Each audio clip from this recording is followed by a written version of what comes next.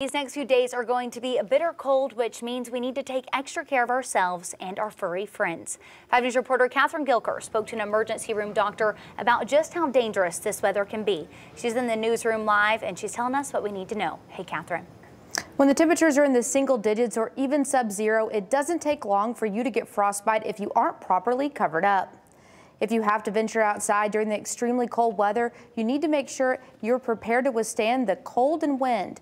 Dr. Hugh Jackson is the medical director of Mercy's Emergency Department in Rogers. He says in the proper setting, it can take just 20 or 30 minutes for frostbite to set in, and it can advance quickly. Symptoms of frostbite are red, pale skin, feeling of numbness, muscle stiffness, and in severe cases, blistering.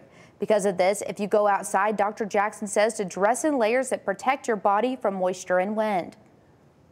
If you have at least a couple layers beneath a wind-resistant coated type of article of clothing, then you're better off, because you want layers to retain the heat, avoid moisture loss, but also to avoid exposure to the wind, which will create a lot more damage for folks.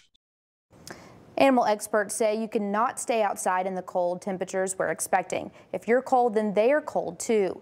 If they have to go outside, they should only be out there for 15 to 20 minutes, but you should keep an eye on them the whole time to make sure they're okay. Catherine Gilker, 5 News.